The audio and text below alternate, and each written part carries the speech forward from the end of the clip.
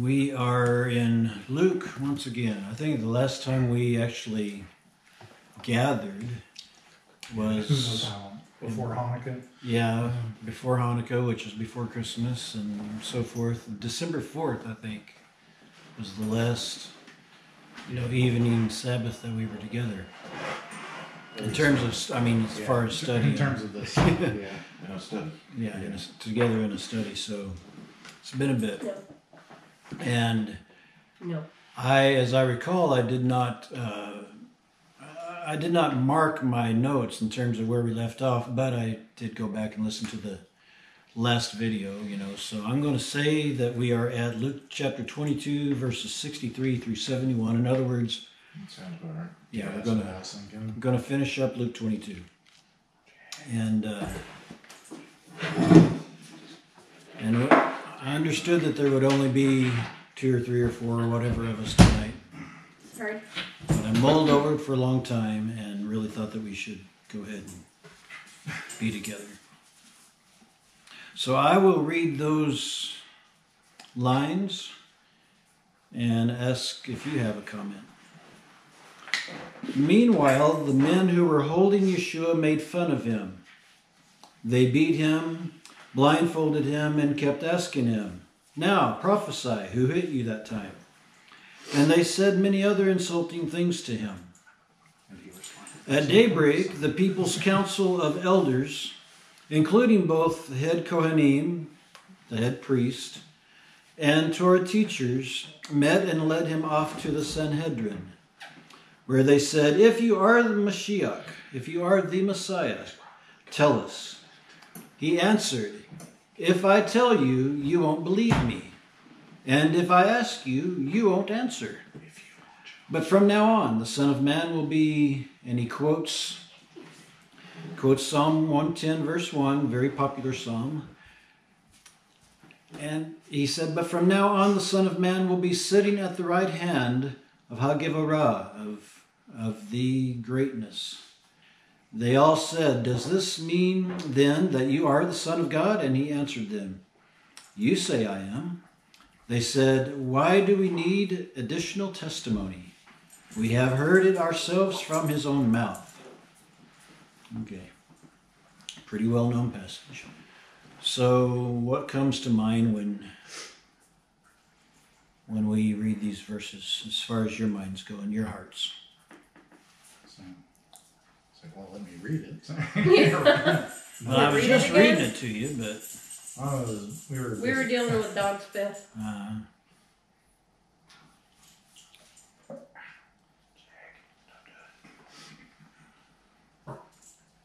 Well, in the meantime, I'll take a drink.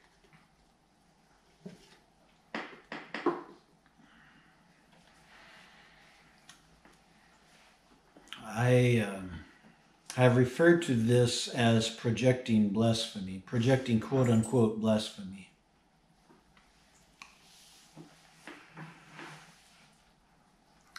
So I'll go ahead with a note. Sure. The 3 very basic meanings of the Greek word kai are and, also, and even. It's a matter of continuance. So Dr. Stern has meanwhile, blah, blah, blah. That is, while Pete was being exposed. Just before this, we find Simon Peter, Shimon, Kepha, basically being exposed. Everybody now knows who he is. But while this is going, in the meantime, while Pete is being exposed, guards were ridiculing, making fun of Yeshua. They were blaspheming him. Beating him, they blindfolded him, asking, "Now, prophesy, who hit you?" This is reported as blasphemy. We read it there, and indeed it is. The Hebrew word for such is hilul, meaning blasphemy, profanation, or desecration. Stomping somebody down.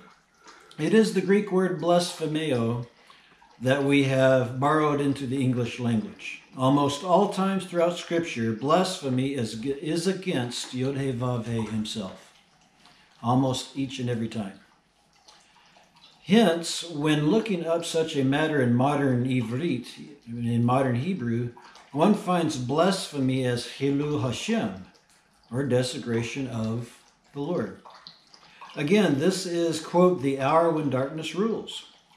When the Sanhedrin, the chief priest, when the Sanhedrin pushes Yeshua to admit that he is the Mashiach, the Christos, he tells them, as he knows so very well, that it really doesn't matter how he answers. It really doesn't matter how he answers. He could say peekaboo, and it would be taken as bad. He insults us. Yes.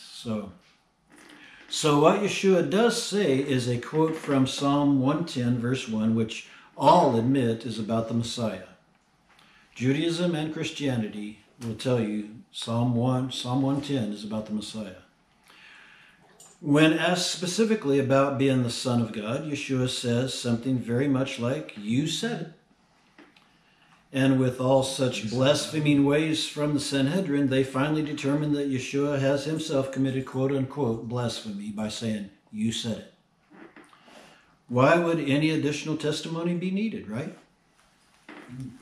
Because we heard him basically say, "Yeah, I'm God," and you can't say you're God. Yeah. And we call this, I have commonly for years called this particular court proceeding a kangaroo court. Not everybody was even there, but call it a kangaroo court because it didn't really go through, all the stuff that you should. We know he's guilty. Mad. Pardon? Yeah, they were hopping mad. Yeah. Being a kangaroo court. They were just, hopping mad. They just wanted to hear anything that they could construe to be blasphemy, and of course, blasphemy means we must surely put him to death. Yep. So, Pretty commonly punishment. the point that the Spirit of Adonai is leading to here is this. The tie or link with Kepha being exposed as bad, simply because he was following Yeshua, giving up everything for him, and the acts against Yeshua himself all tie together. That's why the Greek word kai is there. It's linking these two things together. That's what kai means. It's a link. To go against the Jewish Messiah, indeed the most Jewish man who ever lived, is the most anti-Semitic thing one can do. However, just as all of Abraham's seed is tied in together, all the more are followers of this Jewish Messiah. We're all tied in with him and he with us. I am not naive enough or silly enough to even suggest that any and all followers of the Messiah are Jewish, for how many believers even know what that word even actually means? Yet when folks are solidly against Yeshua the Messiah, even though they may not realize how much they are against him, they will sooner or later also show their strong distancing from you. Allow me to say, as someone who has experienced this in a very real way, do not draw back from this Jewish man called HaMashiach, called the Christ, the Messiah. Rather be strengthened in him. Hear the words repeated many times to Joshua, who was later called Yeshua. In the Chronicles, he is called Yeshua. Repeated to him is, be strong, be bold, and don't be afraid or downhearted, because Adonai your God is with you wherever you go. End of quote. Understand that the word with and the word people are spelled the exact same way. The word with is spelled ayin mem. People is spelled ayin mem. So he's actually saying, God, people. You and I are part and parcel of God's people if we are with him and he with us. You can't get any more strength than that. You can't get any more, borrowed boldness than that. To be part and parcel with him. So as you have done it unto the least of these my people, you have done it to me. That's what he means. If you are linked with him, then if somebody does something to you, you're doing it to him, because that's what with means. You're linked together. My arm is with me. It's good. It would be really bad if it was with someone else. Right? So I hope you get it. We're called the body of, so that means as they have done it unto you, they've done it unto me. So that phrase echoing Genesis 12, verse 2 through 3, is certainly about Abraham's seed, quote unquote. Added to that seed are countless others who, though without clear understanding of what it means, are grafted into the olive tree of Israel. Be strong, be bold, for Yodevave is with you. Work together, defend each other, and allow his strength to be made known. Being strong and being bold is the opposite of being cowardly and intimidated. Any thoughts? The video stopped. Can you go hit that button again? I don't know why it stopped, but it stopped. Oh, okay. Well, I'll say it again. Have to check every once in a while, I guess. Yeah. All right, Okay, going off again. you go. I'm going to read it again then. Hope you all don't mind. So the point that the Spirit of Adonai is saying is leading to here is this: to tie or link with the tie or link with Kepha, with Peter, with Cephas, being exposed as bad simply because he's following Yeshua, giving up everything for him, and the acts against Yeshua himself, all tie together. To go against the Jewish Messiah, indeed the most Jewish man who ever lived, is the most anti-Semitic thing one can do. However, just as all of Abraham's seed is tied in together, all the more are followers of this Jewish Messiah tied in together. I'm not naive enough or silly enough to even suggest that any and all followers of the Messiah are Jewish. For how many believers even know what that word actually means? Yet when folks are solidly against Yeshua the Messiah, even though they may not realize how much they are against him, they will sooner or later show their strong distancing from you. Allow me to say, as someone who has experienced this in a very real way, do not draw back from this Jewish man called HaMashiach, or the Messiah. Rather, be strengthened in him. Hear the words repeated many times to Yehoshua, Joshua, who was later called Yeshua in the Chronicles. Be strong, be bold, and don't be afraid or downhearted, because Adonai, your God, is with you wherever you go. Understand the word with and the word people are spelled the exact same way, ayin mem. With is ayin mem, people are ayin mem. You and I are part and parcel of God's people if we are with him and he with us. That's why we're called the body of Christ, the body of Messiah. As you quote, as you have done it unto the least of these, my people, you've done it unto me. That's why he says it that way. Because if you're with him, you're connected, you're part of him. That phrase echoing Genesis 12, 2 through 3 is certainly about Abraham's seed. Added to that seed are countless others who, though without clear understanding of what it means, are grafted into the olive tree of Israel. So be strong. Be bold, for Adonai is with you. Work together, defend each other, and allow this strength to be known. Being strong and being bold is the opposite of being cowardly and intimidated. So, again, if you have any thoughts concerning that, you're free to voice those thoughts.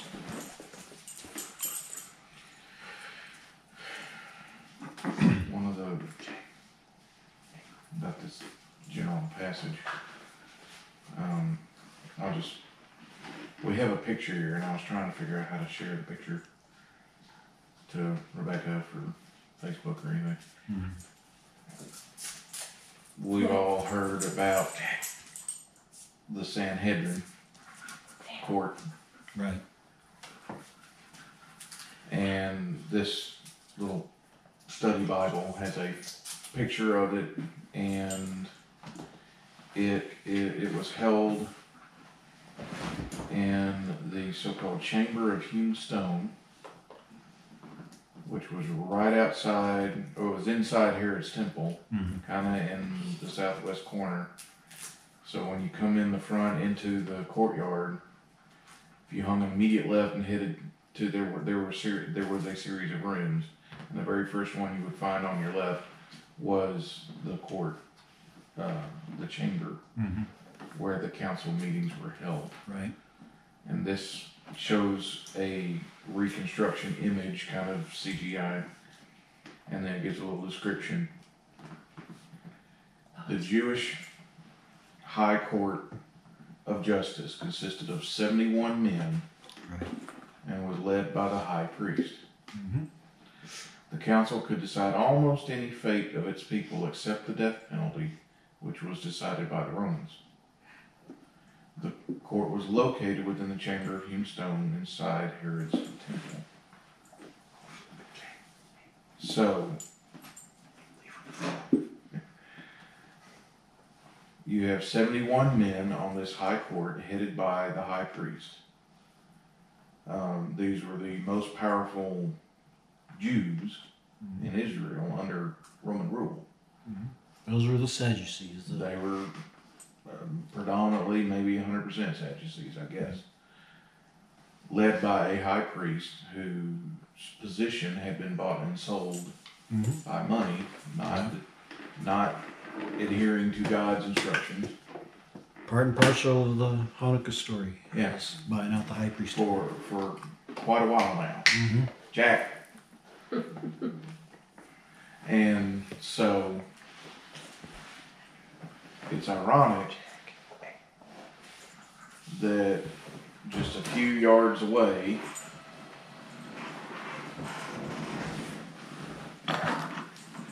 you have the Holy of Holies. You have this structure, this building that is supposed to house or be a place where the Most High God comes and resides in the midst of his people. And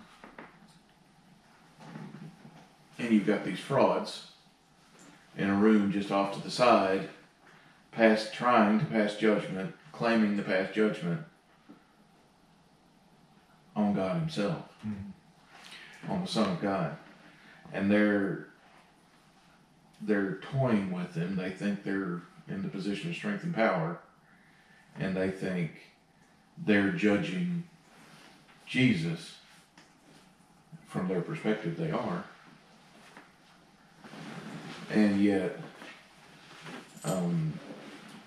Jesus himself is holding back, because this is all part of the process that was planned out long ahead of time.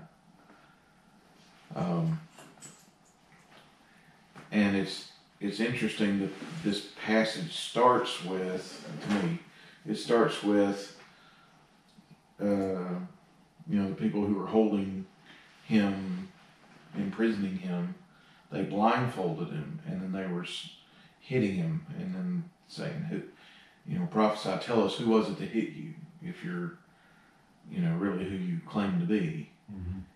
And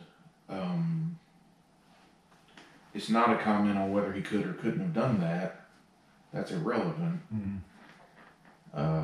He couldn't see with his own eyes, but they couldn't see with their own eyes what was right in front of their face, and neither could the high court. These people who were pretending to be the high priest and the leaders, the rulers under the Romans of all of Israel. It's just so backwards and insulting. Yeah. In fact, it's insulting to the original purpose of a court. Yeah. And Dennis Prager made a good point of this within this week. I want to say it's like Monday or something, but pointing out that, it says back in Torah, the court is called the elders. It's just another way of saying a court. Court of elders. So it says that if somebody, they're having trouble with their child to the point that they just want to kill him, no. A parent cannot kill a child. They have to take him to the elders, the court. Well, he points out that the ingenious about the court, is what parent in their right mind, after just being so frustrated they want to kill their kid, is actually going to, by the time they get into the court, they're going to say, what are we doing? And it is not the parents who have the right to kill their child. It doesn't matter what the child does. It's only the court. And the court is probably not going to say, yeah, killed his child. They may or may not even know this. Job of the doctors. Job of the doctors. But the court is actually to stop people from doing things that are just simply wrong. Things that are not following the evidence or fruit of the Spirit of the Lord. So, it's actually a rather ingenious thing of our Lord to set up a court system. And as we pointed out, it's not, when you read about the court system in Exodus chapter 23, it does not say command this. It says lay this before them. So that, we all would, it's another way of saying don't be caught in court. Don't do that. Don't go to that place. Because the court is not there to make themselves God. You hope that you never go there. So for a court to be so Hellenized, so taken over by Greco-Roman thought and be purchased, that they think that they are in control, complete control, to listen to a fellow utter the words, you said it, and thus he is guilty of the thing that they've been doing for the last several minutes, projecting blasphemy onto him, is simply not following Torah. It's not following the ways of Exodus 23 through 25. So, yes, even today, court systems can get a little bit mixed up, thinking that it's a matter of power rather than, allowing or causing people to be able to come to their right senses and work it out themselves. I thought I would say what you were saying in a Ron kind of way. I talk a lot more. Any other thoughts concerning this passage?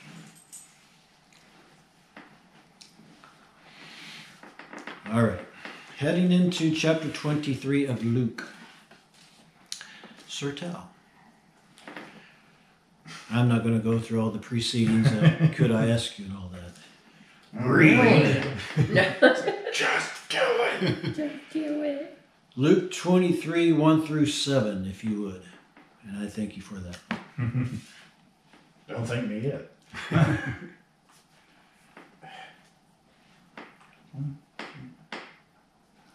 Well, it was up and now it decided to Not be up. not be anymore. So that's annoying. Is it updating to the latest translation I hope not. of the King James? Yeah. It's like, we have King James Version 1.2 now. That's right here. 23, 1 through 7. 1 through 7. Yes.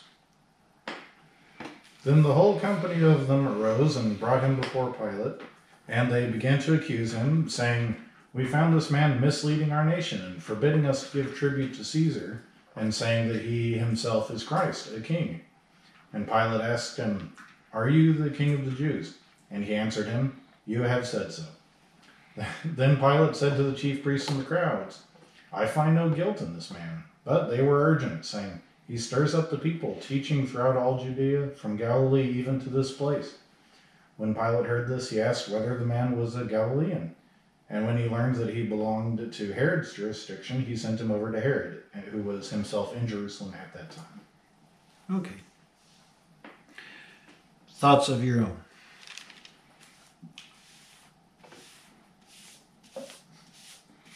Just kind of wanted to stay out of it, seems like. Well, yeah, it's like Brian was saying a bit ago, the whole plan here is to actually die for, the most outstanding reason. But, so he's going to, especially when things are in court and it's about you keep your mouth shut, right? Well, I was thinking about Pilate. Well, yeah, that's true It too. didn't seem like he had wanted much to do. Well, yeah. Pilate, in terms of what I've read and what history can be dug up of him, and there's not actually a great deal, he didn't really care too much for needing or having to be in Jerusalem or being in Israel. He'd rather, be the Italian Roman person that he is and not have to bother with politics. That's just what I can find. He just didn't really care to do what he was doing, it seems. Mm-hmm. But isn't it ironic? It's not the right word. Verse 2, they were laying out some of their accusations in front of Pilate, mm-hmm. one of which is forbidding us to pay taxes to the emperor, mm-hmm. and which is exactly the opposite. Yeah. Of what he said, yeah. Of what he said in Luke 20, right. verses 20 through 26, wherein he says, to paraphrase, choose who your master is. Are you going to declare Caesar to be your master, or are you going to declare God to be your master? Mm-hmm. Render unto Caesar that which is Caesar. Right. Render unto God that which is God's. Yep. He's saying, who do you belong to? Mm-hmm. Well, right here, they are admitting we belong to Caesar. Mm-hmm. Yeah, they got it all mixed up. Yeah, they didn't even have to hide how mixed up they were, because as we know, they were purchased about by this point, a couple of 100 years before, and the Sanhedrin anyway, the priesthood, and they were just, you can tell when somebody's bought out, when they're purchased, when they're sold out, as we would otherwise say. So my simple heading here is the shuffle continues. And in brackets I have oi to politics. But quote unquote, the whole Sanhedrin is literally the whole multitude. However, we know this multitude to be the Sanhedrin from chapter 22, verse 66. And again, the Sanhedrin was run and operated by the Tzaddukim, or the Sadducees. Torah teachers or scribes were also involved in the operations of the Sanhedrin, and Perushim, or Pharisees, were known to have led the priesthood in this recorded direction, according to John chapter 18, verse 3. You won't read of the Pharisees in any of this aside from that verse, but that verse does tell us that the Pharisees, probably some of the leading Pharisees came up to the priesthood and said, hey, we're going to hand the situation over to you, because he really doesn't like you. Even within the flow here of Luke 23, we see this shuffle touching upon all parts of humanity, though within a small location. This has a divine purpose, for all of mankind is directly affected by the Passover Lamb of God. This chapter shows that plan opening and broadening. I do not usually point out the common word kai, but with this continuing scene, each one of these little scenes opens with kai because it's linking all of this together. With this continuing scene, I must, as it continues, to affect us all, even to this very day. This is all linking together because, as Luke is trying to point out, this was purposeful as far as the Messiah, as far as God is concerned. He's accomplishing this for a grand purpose, to purchase all of mankind. Bringing Yeshua to Pilate, the story against Yeshua must be altered for said governor. Calling Yeshua a Messiah wannabe will not affect Pilate. So claiming that Yeshua forbid paying taxes to the Roman government and claiming to be a quote-unquote king might very well get Pilate's attention. Even so, a quote-unquote king of the Jews is of little concern to Pilate, who certainly wasn't willing to be swayed by anything quote-unquote Jewish. So the governor asked that question, for he clearly lacked interest in this particular fuss. Again, the response of "the words are yours," and such replies are common from Adonai Yeshua at this point, for reasons I trust are obvious. But Pilate here hears an opportunity to ship this annoyance to Herod. Of course, we know that's Herod Agrippa, who just happened to be in town at such a time as this. So any other comments or thoughts concerning? I'm kind of repeating the theme, but okay. You know the theme. Basically, when you see a trail of politics happening, I ask anyway, okay, what's the backstory? I mean, yeah, you can see the broadcasted stuff, this trail of political actions and stuff, but what's the backstory? And what's the underneath toe? And with this, there's a God saying, hey, I'm going to purchase all of mankind. I'm going to free all of mankind from sin, suggesting that they actually follow me. But this wayward purchased priesthood, I'm going to use them because they're already being used anyway. Well, I'm just really a nice guy, aren't I? Mm-hmm. Okay. Luke chapter 23, verses 8 through 12. We're just moving right along. Want me to do it? If you don't mind. I have it up. Herod was delighted to see Yeshua because he had heard about him and for a long time had been waiting to meet him. Indeed, he hoped to see him perform some miracle. He questioned him at great length, but Yeshua made no reply. However, the head Kohanim and the Torah teachers stood there, vehemently pressing their case against him. Herod and his soldiers treated Yeshua with contempt and made fun of him. Then, dressing him in an elegant robe, they sent him back to Pilate. That day, Herod and Pilate became friends with each other. Previously, they had been enemies. Okay. And you, of course, know that making fun of him can be either a light form, depending on how heavy you do it, a stronger form of that one word pronounced blasphemy.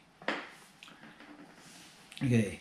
Hoping for a magic trick. This is, to me, when I see King Herod, especially in the trial scenes, this is what I see. Hoping for a magic trick while otherwise following the mob. There's not a great deal here that is different aside from Herod's anticipation of seeing Yeshua because, quote, he hoped to see him perform some miracle, end of quote. So many times I have seen Adonai do wonders or miracles. It's translated as wonders in the Old Testament, miracles in the New Testament, because miracles is a nice Greek word that means wonders. I have seen and reported him opening and closing doors that no other person could effect. There are so many matters which we could elaborate on here. However, there is quite a difference between a magic trick and God's wisdom and sovereignty. I have no problem seeing Herod Agrippa here as hoping for something to dazzle him. Shucks, if Mr. Agrippa were here today, he might rush to put Yeshua on a stage with tunage to introduce him. And I'm not trying to make fun. I'm just saying that, the Holy Spirit can lead us to do a lot of wonderful, flashy things as well, okay? Flashy things that stir our emotions. I'm not against that. I am not against that. That is good. I am not merely male, but I have some emotions too. But the Holy Spirit can also do things that we would not count as miracle. But when you can find no other explanation, what on earth do you think it is? A wonder is something that makes you, a wonder or a miracle is something that makes you go, wow, that was unique. And sometimes it just happens with God's wisdom. And it's not necessarily blood-stirring. It's not necessarily something that causes you to laugh, cry, or shed a tear, or do something emotional. But it may be yet a miracle. It may actually be the Holy Spirit working in a very strong way. And so here, I'm picking on King Herod because he would fit in well today with folks who just want to see a magic trick and call it a miracle from God. Again, I'm not against stirring your emotions. I want to make sure we follow God's Spirit. Test every spirit. Every spirit. Herod didn't know how to test spirits. He just wanted to see something that would stir him up. Carrying on in my notes. Otherwise, Herod follows the mob with the same stuff the mob has been doing. Agrippa was born into a family of both Roman and Jewish influence, not all unlike modern American Christianity. In time, however, it became easy enough to just go along. After all, the strength of the mob, or our traditions, will always outweigh the Holy Bible, practically speaking. We would never say that, of course. This also allows Herod and Pilate to form practical ties, whereas they were previously enemies. Does anything here look even vaguely familiar? When you come into a mob mindset, and practically speaking, your traditions, grandpa and grandma followed their grandpa and grandma who followed their grandpa and grandma, and we don't know where all that started, but what grandpa and grandma followed is important here. Whatever the Bible says, that's fine, but what they said and did, okay, that leads us more and more for everybody else in the broader spectrum of the mob, be they people who may otherwise hate us, but when it comes to sticking together as a mob by our traditions, that forms us together, does it not? So the Herod section to me speaks of just that kind of thinly veiled emotional yearning and need to be part of a mob who believes in magic tricks, and nothing deeper or more solid 2 feet on the ground than that. And that is, to me, a dangerous place. Any thoughts further? While I'm being kind of mean.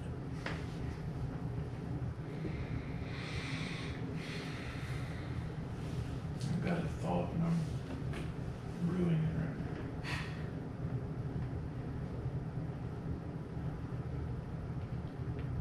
now. Trying to think of a polite way to.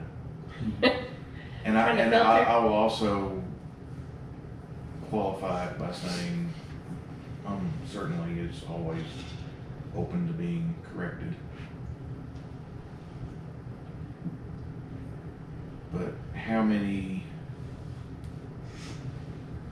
people who identify themselves as Christian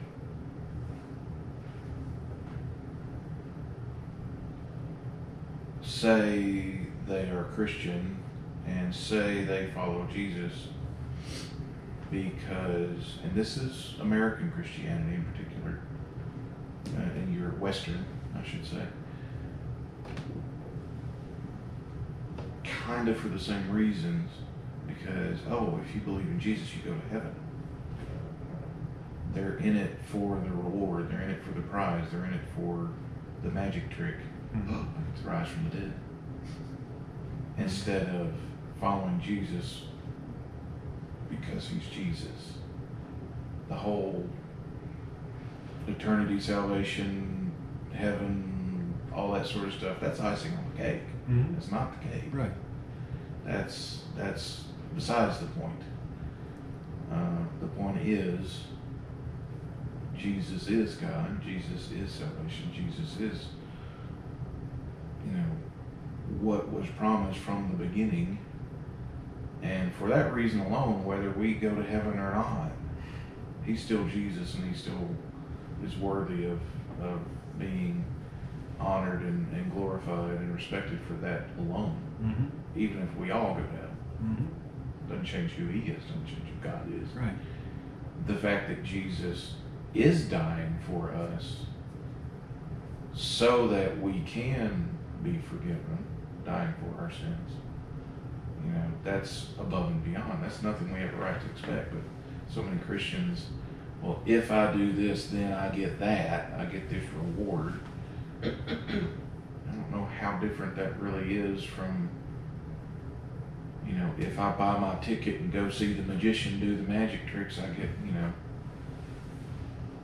it cheapens it, I guess is what I'm saying. Yeah.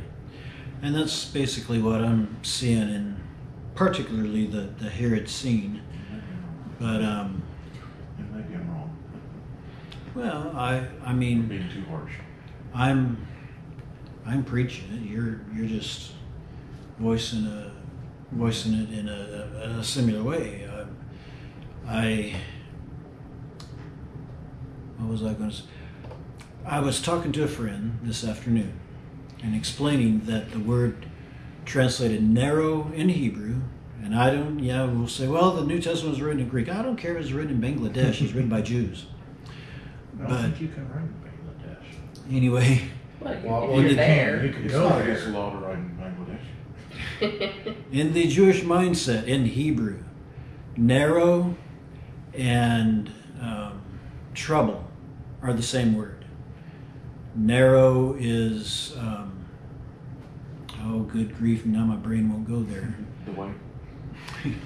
Narrow There's is, a straight and a straight. yeah. Narrow Have a is the masculine way, the masculine form of a particular Hebrew word, and trouble is the feminine spelling of that same Hebrew word. Well, that makes sense. Well, right, yeah. As in, like, the river. But It's kind of like man, and then There's a Whoa. straight.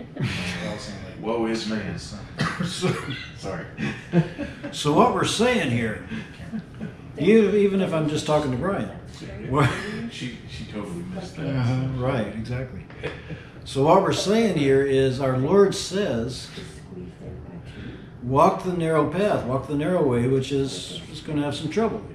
It's not always going to be comfortable. Following the Messiah within a world where demons fall, angels fall. Okay, this is the realm where demons dwell, right? They fall from heaven. Where do you think they fall to? So following the Messiah where demons dwell is not going to be easy. Okay, it's going to be at least uncomfortable, at the very least. So, talking about that and the word straight, we're talking about, going straight and right and left and all of these different kind of terms within the Bible that shows that anything other than straight following the Lord is this enigmatic place that doesn't have a place. It's just, I said wandering earlier because wandering doesn't have a place. Otherwise it wouldn't be wandering. So, yeah, you're going to have trouble being sane. You're going to have trouble being right. You're going to have trouble having 2 feet on the ground.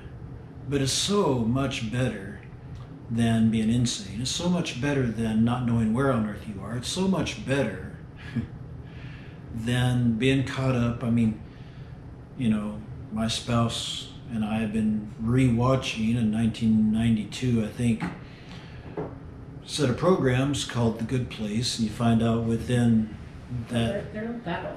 Yeah, it's pretty. They're fairly recent. fairly recent, okay, Yeah. somewhere down the line, chapter 13 or 14, you find out the good place is actually the bad place, i.e. heaven is actually hell. Spoiler. And spoiler alert. So yeah, but the reason why, as is explained in that particular episode, is the fellow who made that place said, well, why have demons torture people when we can make them torture each other? Well, there's I'm presume there's the school, I don't know how many people seriously believe it, but there's the idea, it's like, no, that, it's all already happened and this is hell. It's like we're all in hell. In the Bible, hell is both here in the here and now as well as down below, so to speak. So, anyway, read the Gospels; it'll tell you that. Okay, so I think we pretty much hammered this pretty hard, but be real. It's really all we're saying in this particular section on Herod and how he's looking for something to, get his jollies. Be real. That's all we're saying. Sir Brian, could I ask you to read? Of course, I'm asking you now. In Bangladeshi. Yeah. There you go. Luke chapter 23, verses 13 through 25. You get the longer stuff.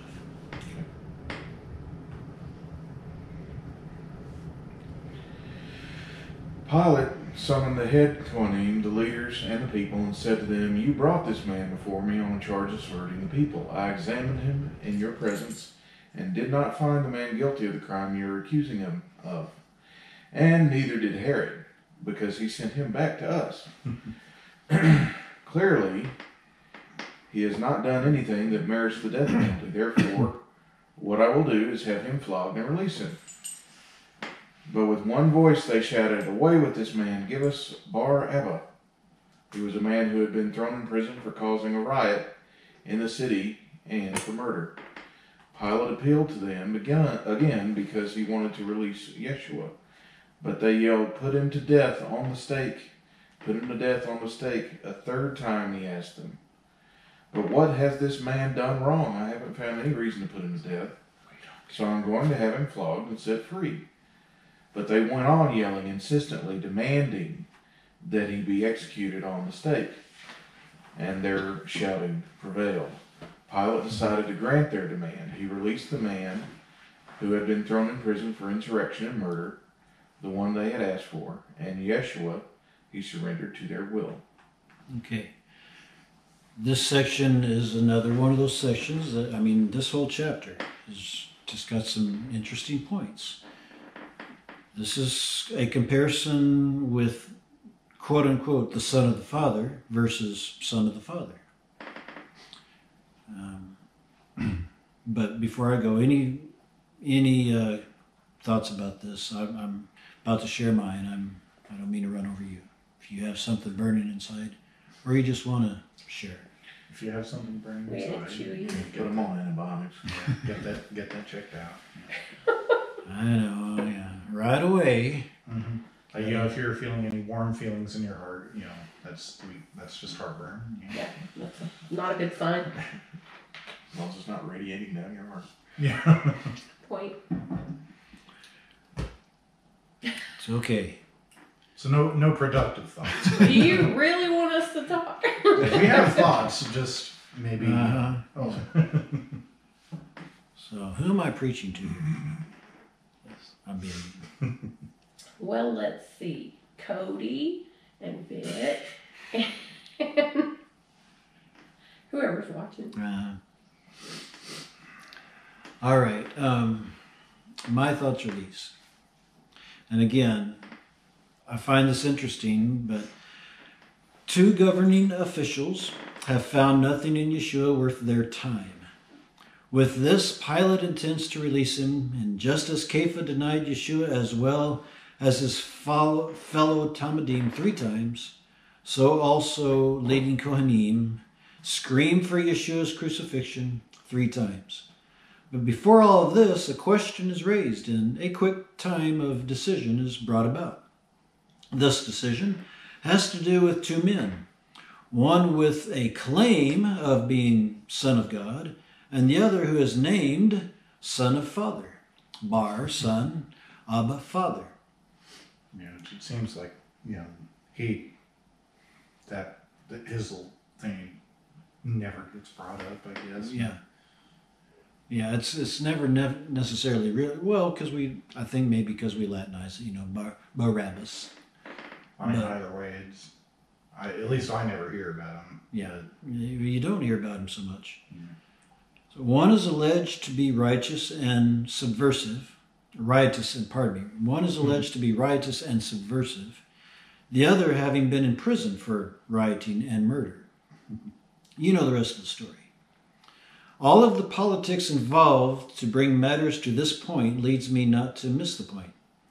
2 men are recognized by the same personification. One is sort of being tried for what the other has served prison time for. One is the real, the other is the falsehood. At the end of the paragraph, the murderous Son of Father, by name only, is released, while the other, in whom is found no fault, who has demonstrated himself to be the Messiah, the Son of the living God, is sort of sentenced to death. I say sort of sentenced to death. This kangaroo court thing is... But anyway. So, hardly sounds like there was a proper sentencing. He just fine, do what you want. Right. That was Yerushalayim just short of 2,000 years ago.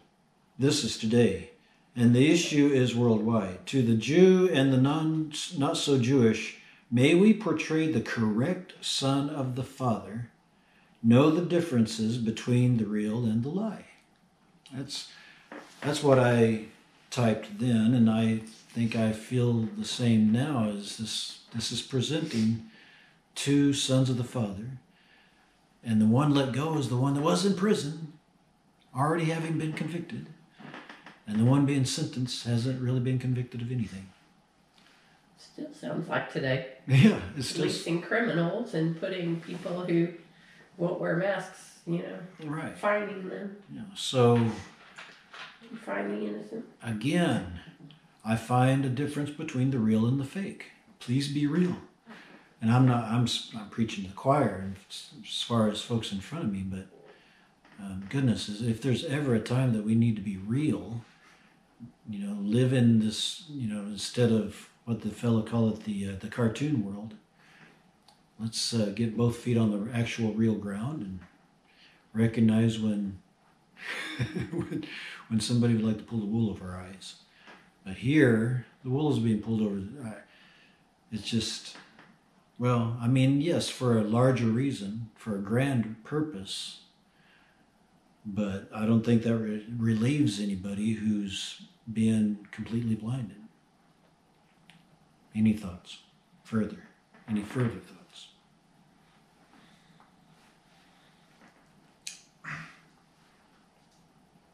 Democracy in action.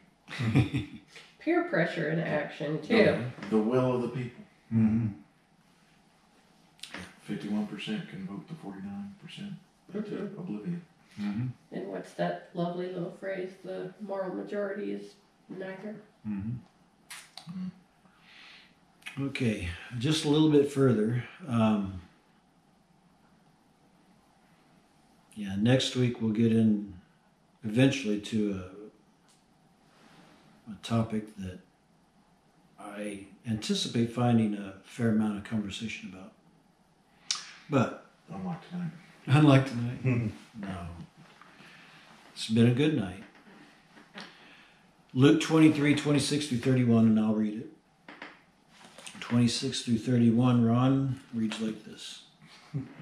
As the Roman soldiers led Yeshua away, they grabbed hold of a man from Cyrene named Shimon, or Simon if you like, who was on his way in from that country. They put the execution stake on his back and made him carry it behind Yeshua. Large numbers of people followed, including women crying and wailing over him. Yeshua turned to them and said, quote, "Daughters of Jerusalem, don't cry for me. Cry for yourselves and your children. For the time is coming when people will say, the childish women are the lucky ones, those whose wombs have never borne a child, whose breasts have never nursed a baby. Then, quote, they will begin to say to the mountains, fall on us, and to the hills, cover us." And I say quote because he's quoting Hosea. I said I would read through 31. Okay. For if they do these things when the wood is green, what is going to happen when it's dry? So, any thoughts concerning this passage? Heavy passages. I mean, many sermons have been preached on these.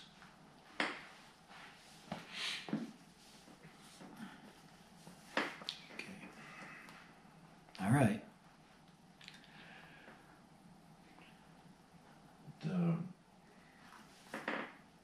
We know further along that one would imagine that his mother was among these women here too. Mm-hmm.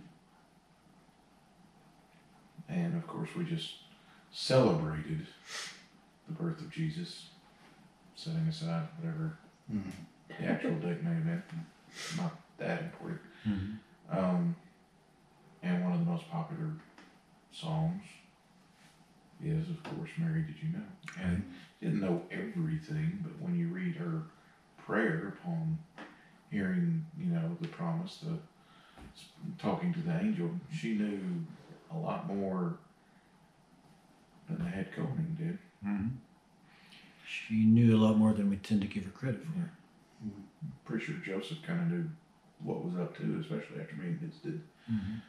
But when Jesus says daughters of Jerusalem, don't cry for me, you kind of got to wonder or suspect that his mother was among those that were crying and wailing.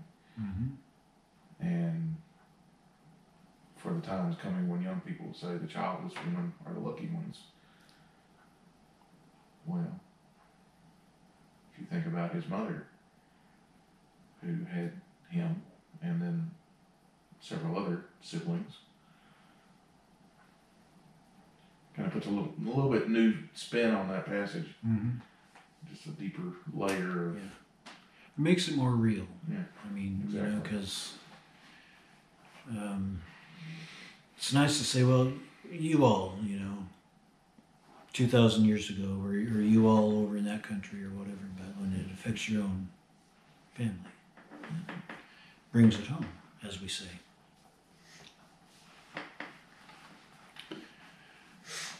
Okay, my heading here is, quote, Israel was a luxuriant vine, ...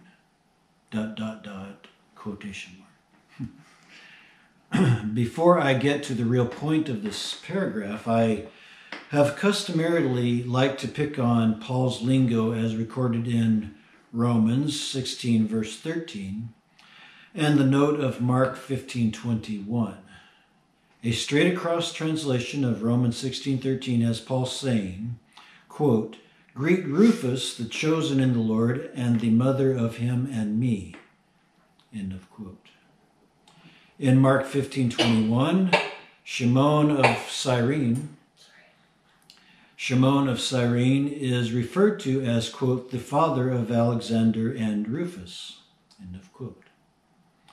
I've never intended this as some conspiracy theory. It's simply too small for such. But the what-ifs cause my spirit to remember that Adonai will use whatever he wishes to draw someone to himself by the interesting workings of the Holy Spirit.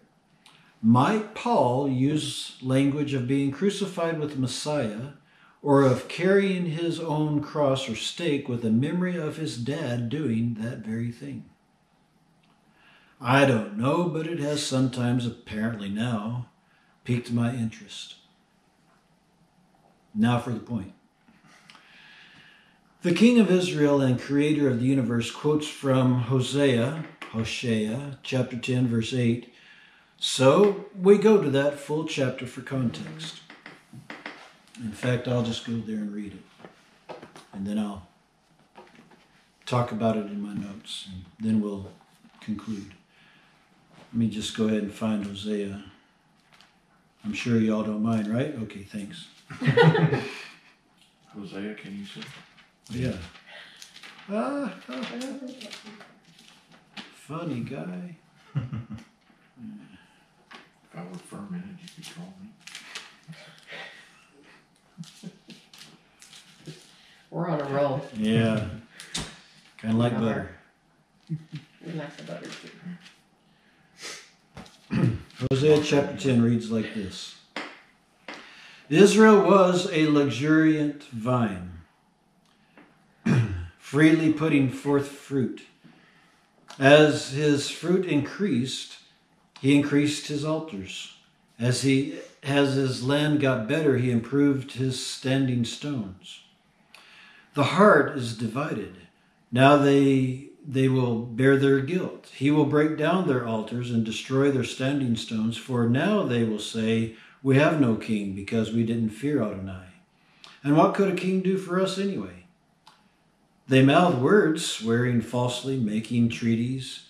Thus judgment spreads like poisonous weeds in the furrows of a field.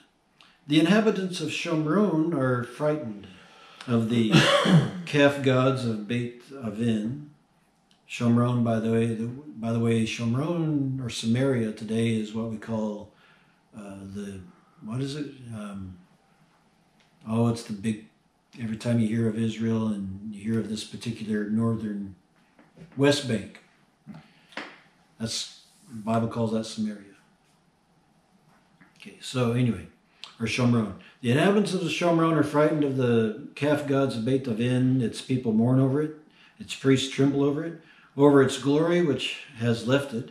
It will be carried to Ashur, Ashur is Assyria, as a present for a warring king. Ephraim will be put to shame, and Israel be ashamed of his own advice. Shomron's king will perish like foam on the surface of water. Destruction will come to the high places of Avin, that is the sin of Israel.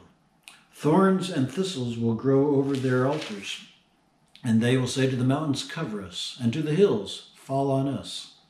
Since the days of Giv'ah they have sinned, Israel. Since the days of Giv'ah you have sinned, Israel. There they took their stand. For these arrogant people of Giv'ah, war was insufficient punishment. When I wish to, I will discipline them, and the peoples will gather against them to discipline them for their two crimes. Ephraim is a well-taught cow. It loves to tread the grain, and I have spared her fair neck. But I will put Ephraim in harness. Yehuda will have to plow. Yaakov will harrow his own land. If you sow righteousness for yourselves, you will reap according to grace. Break up unused ground for yourselves, because it is time to seek Adonai till he comes and rains down righteousness upon you. You have plowed wickedness, reaped iniquity, and eaten the fruit of lies. Because you trusted in your own way, in your large numbers of warriors, turmoil will erupt among your peoples, and your fortresses will be destroyed, just as Solomon destroyed Beit Arbel on the day of battle, when mothers were dashed to pieces right along with their children. Thus will be done to you, Bethel, because of your great wickedness. At dawn, the king of Israel will be completely cut off. Well, that's Hosea chapter 10, which is quoted from in this passage. So my comment on this: the glory of Israel was once due to the glory of his God and King. Even within the context of the Gospels, our Savior either mourns over Jerusalem specifically or Israel in general. Within the context of Luke 22 and 23, one might lay out a downhill course of one corruption after another until we have gotten to this point of blessing those who have never given birth to children. Children who would then have to go through destruction brought on by decades and centuries of preferring sleep over prayerful attentiveness against temptation to slide down a muddy, highly slippery slope. But let's not slide things over to authorities we don't even know very well about and allow things to quickly dry up. Or let's just slide things over to authorities we don't even know very well about and allow things to dry up. You see, and I'm not sure you do, in these current and last days, we see that same Israel being the ones who are shining brighter and brighter as we approach not even 3/4 of a century. Okay, we're not even in 3/4 of a century since 1948. They're shining brighter and brighter. All of this while the church struggles with something along the lines of identity, while wallowing in crippling phobias. And we're trying to find out who we are. May we begin with prayerful attentiveness against temptation. This is a good and decent beginning, and then may we actually grow. For right now, the wood seems rather green still yet. May we allow no more rot. May we not allow any more rot to take place to this otherwise nice green wood that we call Western Christianity. Because right now, Israel, which there's a revival going on in Israel, but not every Israeli by a long shot is following our Savior. But there is a great revival, and a lot of people are turning to him. It doesn't get reported, of course not, but it's happening. While Western Christianity is struggling with who on earth are we? You know, we're singing a great number of songs about identity because we're struggling with who on earth we are. Let's not allow this good green tree to rot. Okay? Any other thoughts concerning? On that wonderful note,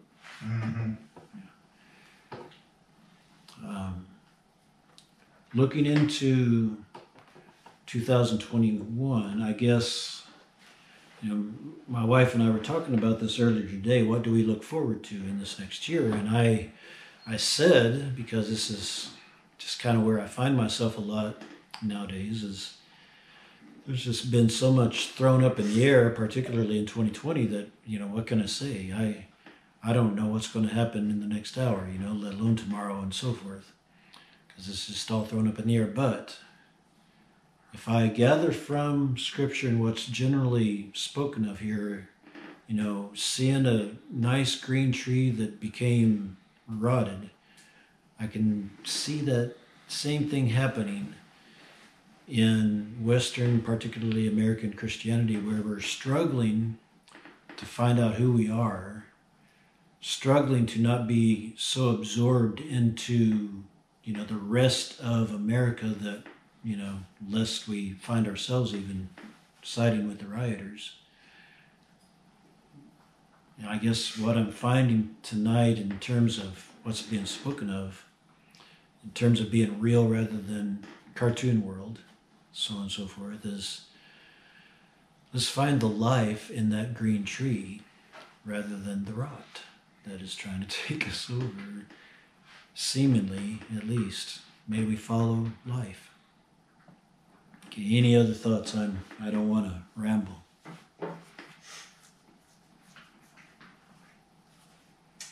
I am thoughtless tonight. Good. That's okay. I have no thoughts. That's all right. Might have something to do with cats, but But determining the true cause would require thought. yes. Well, cats that kept her up much of the night because they don't like each other. And they pee on. They're going through They soak my covers.